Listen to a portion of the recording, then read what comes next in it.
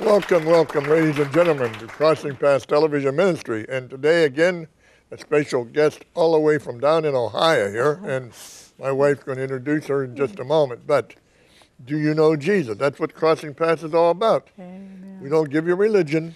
We give you a relationship. And I want to tell you something. The Lord is for real. He's coming back soon. And I'm going to ask you, are you ready? Are you reading the Word of God? Do you have no desire to read the Word of God? That was me 40-something years ago. You have no desire to go to church or just go to church on Sunday.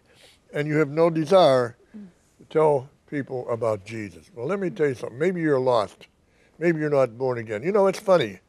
You can talk all you want about the Steelers and your job and God. Everybody says God this, God that, God that. And all of a sudden, you can't talk about Jesus because you don't know him personally. The Bible says you can know him personally by listening to this program, or someday someone will witness to you about their changed life. So today, my wife here, Joyce Reed, and I want to tell you something, Joyce. We met them down where? At Linda Weber's church. Linda and her son Zach have a nice church in Coshocton. Am I saying that right? Coshocton. Coshocton, Ohio. And this beautiful young lady, Brenda, you did a fantastic job that day. She fixed a delicious lunch, decorated the fellowship hall, and we so appreciated that. And as we got to talk to her, we said, this lady's got to come and speak on TV. So here we are, and we're going to let you share a little bit of your life. Please, honey, tell us a little bit about your life and something that's going to help somebody out there, where were you born again? Where were you raised up at and so forth, yeah. Hey, I was born in the early 50s, and my mother was unwed. And, of course, at that time, it was very shameful. Yeah. My grandmother, she had 8 children of her own, and so she helped raise me. But she was a Christian, and she worked in youth ministry for 14, 15 years. Good. And she always felt that there was something special. And so she watched over me. But I would fall asleep at night listening to my grandmother in the front room on her knees praying for everyone. Wow. Didn't matter how tired she was always in there praying. And when my mother got married, the man she married was not my father. Of course, I was little, I didn't know that then, but I always sensed something. And he severely abused me and beat me. Wow. And my grandmother, the doctors wanted her to adopt me. And she couldn't break my mother's heart. So she said that I figured my love was the most because I let you go, but I prayed for you, you know. So I would go to church with her and with my father-in-law, or my stepfather, the way he was. You were just afraid to do anything. And you knew at 4 o'clock at night when he came in and stuff, you didn't know what was going to happen, you know. And so we lived in that kind of fear. So you were just a youngster at this time. Oh, yeah. Little. Yes. Wow. And so anything happened that my brothers would do, I would always get the beating. And so I would go to, you know, school, and back in those days you had to wear dresses. And sometimes I would go with stripes on the back of my leg from a beating the night before. And so I wouldn't play, I would just stand there because, you know, I didn't want anyone to see. Right. And so later in life and things, I met my husband, but just a couple years before then, my grandmother had moved up like 30 miles away from the church. And so she didn't always get to come, and her health was starting to deteriorate. And so she heard the Lord one night say, make sure you go to church tomorrow, because we were raised in a Baptist church, because Brenda's going to get saved. And so she made Granddaddy drive in, and I didn't know she was coming, but I was with her sister and her daughter. And so they had, I think it was the Blackwood Quartet or something, they were singing The King is Coming.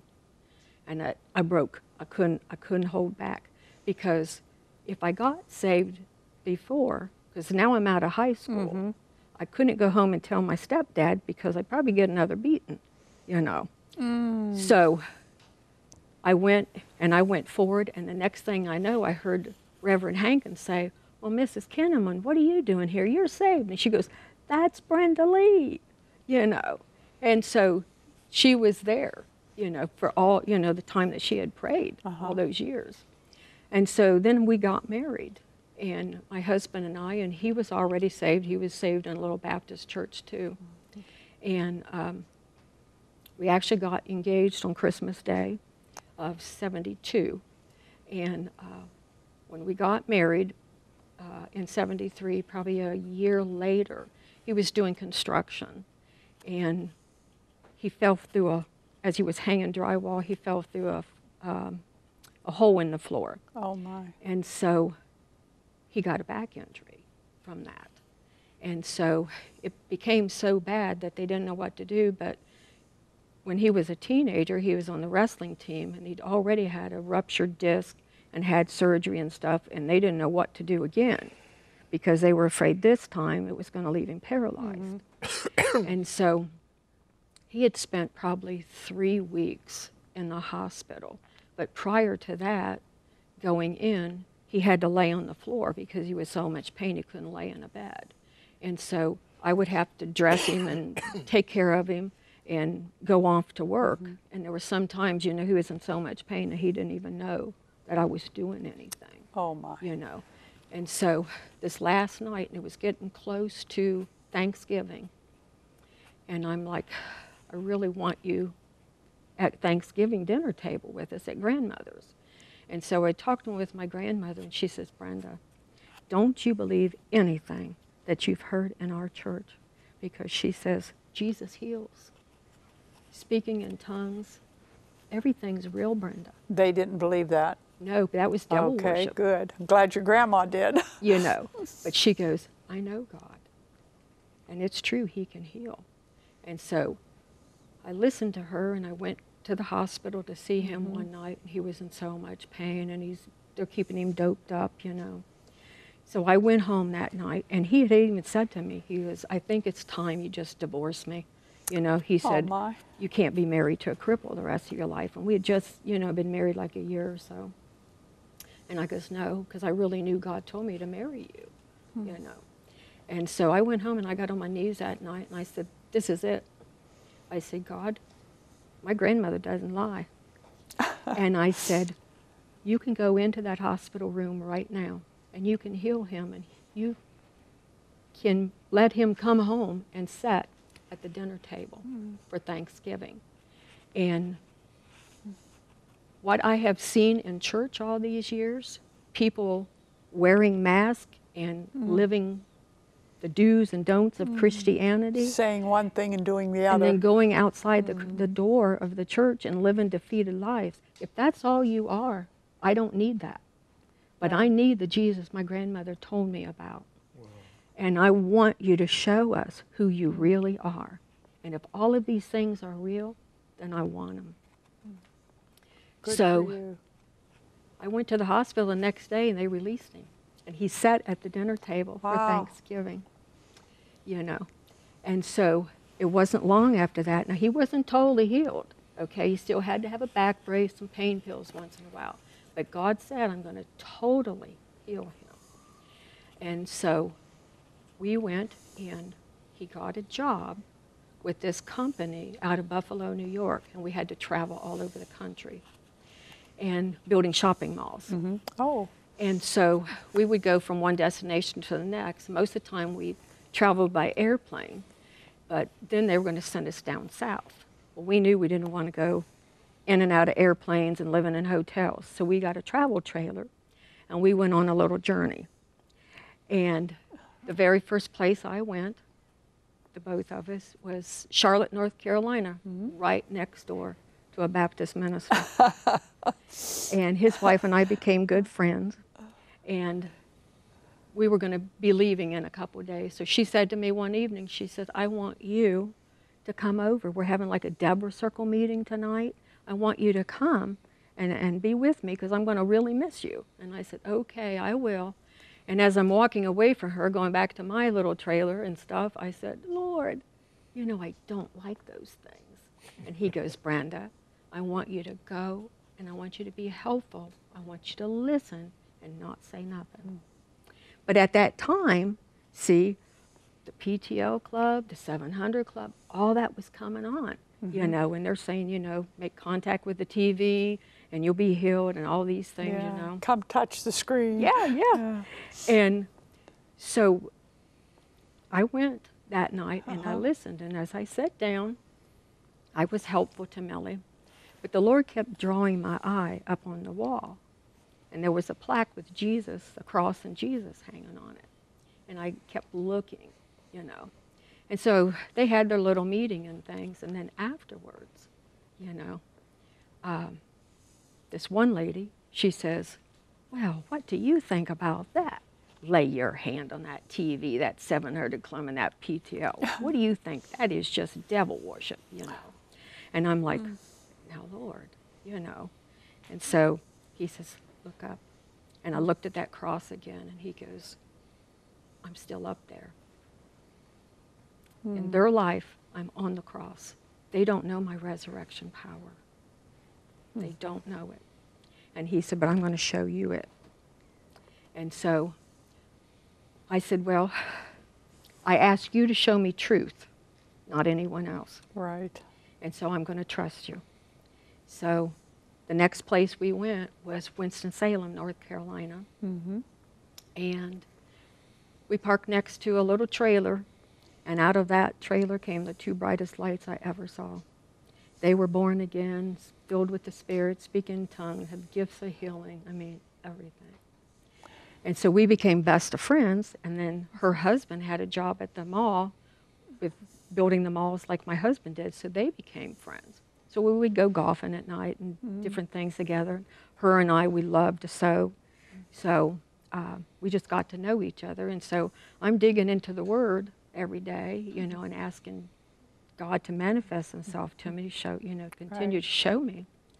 And so I got a phone call, and my grandmother and my mother was coming down, and I'm like, oh, you know, I'm just so delighted. So I'm hurrying around there trying to clean our little trailer, and I picked up my sewing machine because I carried it with me because I did that in my spare time.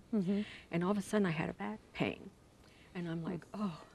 And I thought, I got to go lay down. I don't know what to do here. And the Lord said to me, he said, that's the same pain Rich has, my husband. And he said, and I'm going to heal you just like I want to heal him all the way and show you who I am. And so about that time, there was a knock on the door, and here was the next door neighbor, and she goes, the Lord told me to come over here, that something just happened, and I need to pray. And so she prayed, it all left. Well, that night when we went out into the golf course and things, I saw God's creation in a whole new light. I mean, it was just total night and day of what the beauty of the earth really looked like, you know. And it just seemed like, you know, I'd see a little creature running, and I say, oh, Lord, just let it stop so I can look at it. And just one thing happened after another. Well, we left that town, and he still hadn't been healed. And so we ended up in Spartanburg, South Carolina. One afternoon, I had a knock on my door, and it was Elaine and Rex. There they were, our friends, you know. And they said, we just live up in the mountains about 45 miles away, and God told us you were down here, and he led us right here today.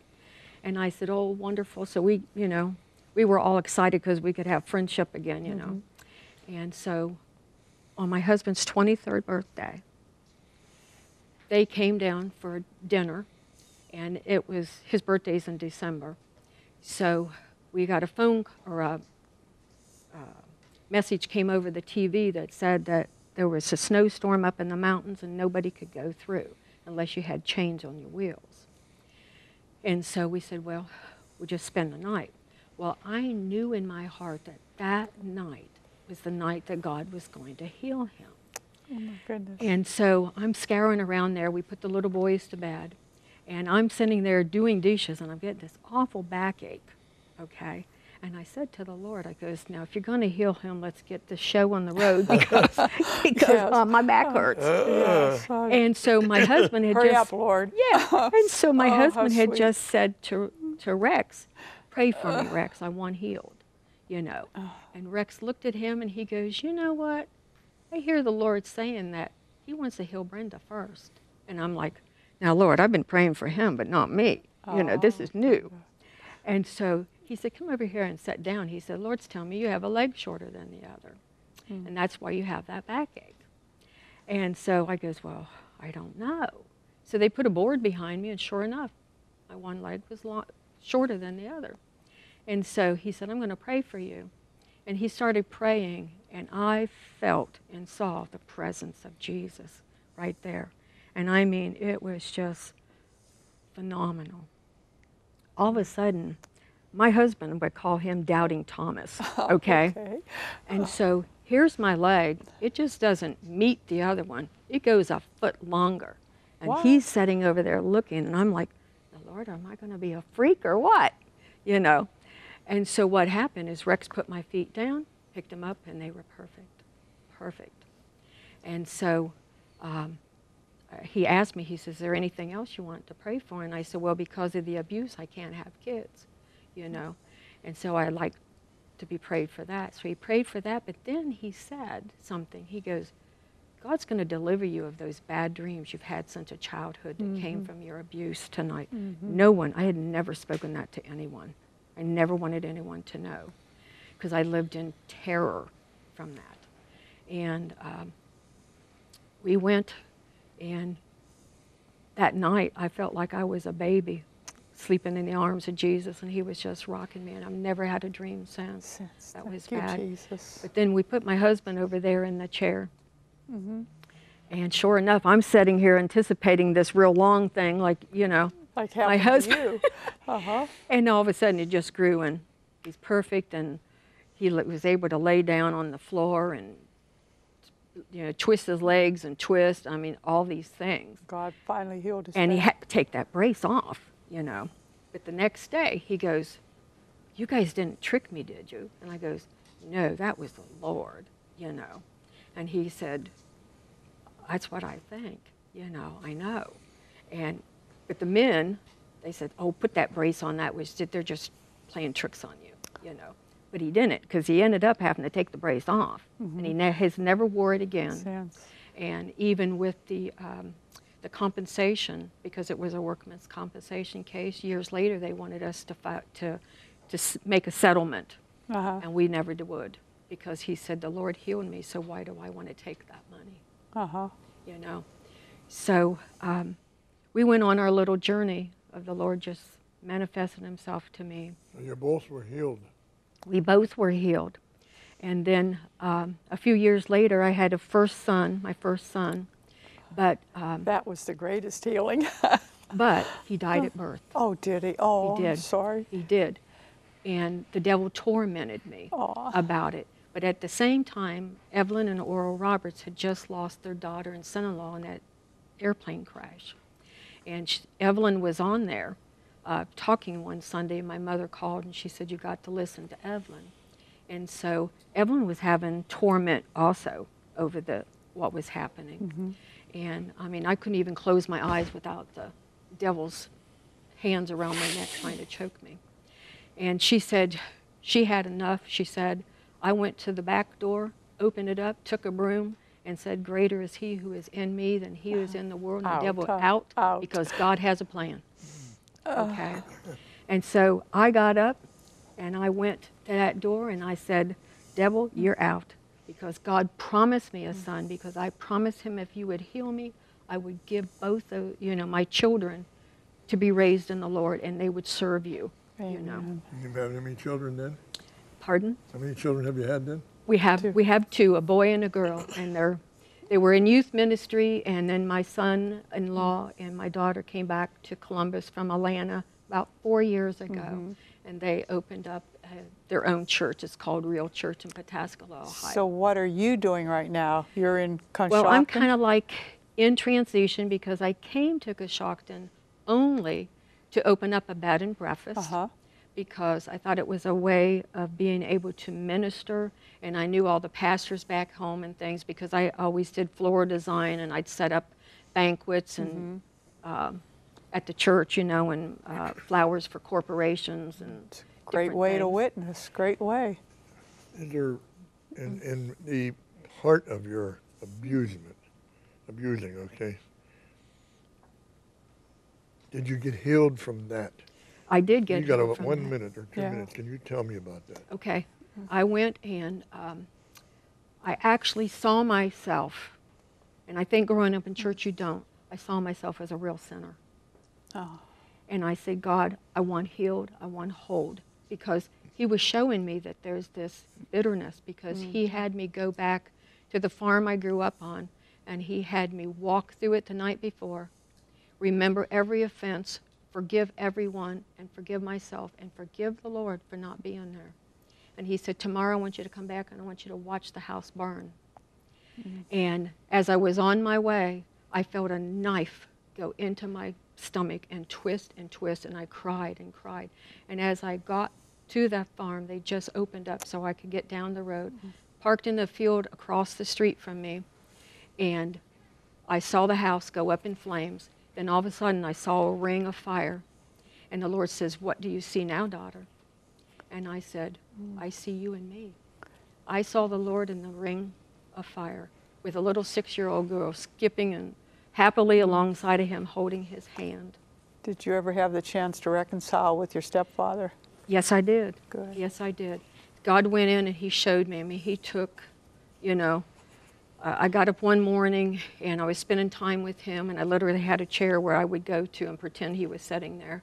And as I started to sit down, there was a poisonous spider on the ground, a black spider, and our carpet was dark. And he said to me, he goes, as I go, as you're trying to kill that poisonous spider, he said, I'm going to go in the deepest recesses of your heart and expose the poison there. Because all the abuse, I stuffed everything. And you know, your emotions, you know, they become just like a garbage dump, is what he showed me.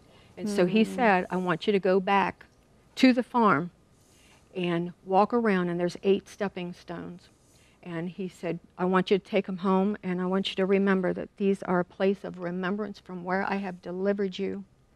And he said, now go over to the basement, where the basement is, and what do you see? And I said, I see ashes. And he said, blow in those ashes. I blew, and he said, now what do you see? And I said, I see a hot bed of coals. And he said, those are your emotions, and I'm going to heal those emotions. Well, you know, you've been listening to a testimony here, and you know what? Emotions are hard to heal. Yes. And there's somebody out there been watching this program, maybe a woman or a child that may be being abused now, I don't know, but there's hope. There's hope. Now, she's forgiven it, and I know I never went through it. I'm sure Joyce never went through it, but she has. We can't understand it, but God is real. And I'm telling you out there today, and I really mean this, that if God can heal me or Joyce or whoever you are, he can heal you. Some people got the idea in their mind that I've done so many things that God will never forgive me. Well, that isn't what the Word says. You know, if you don't know the Word, then you'll never be healed. He said he sent his Word, and they were healed. You know, in the beginning was the Word, and the Word was with God, and the Word was God. The same was in the beginning with God, and all things were from God. And God sends people into your lives today. This testimony, or Crossing Paths, is trying to bring you testimonies of different people here. And a lot of people haven't been in a drug field or the gambling field or the sex field, or they've been going to church all their life, but they don't know Jesus. And I'm telling you, people, just going to church Sunday morning doesn't mean you know Jesus. You have to make a commitment to the Lord Jesus Christ. Romans 10:9 and 10 says, if you confess with your mouth the Lord Jesus Christ and believe in your heart that God raised him from the dead, thou shalt be saved. For with the heart man believeth unto righteousness, with the mouth confession is made. True. Now you say, I said that when I joined the church. No, you might have joined the church, but did you know Jesus? Do you know Jesus? And I'm telling you here today that we have these testimonies that are coming all over the country to Crossing Paths. We're on the move. We're there for you today. My challenge is to you today. Listen to me. Don't believe me, and don't believe my wife here. Don't believe our guest. Pick up the Bible and prove me wrong.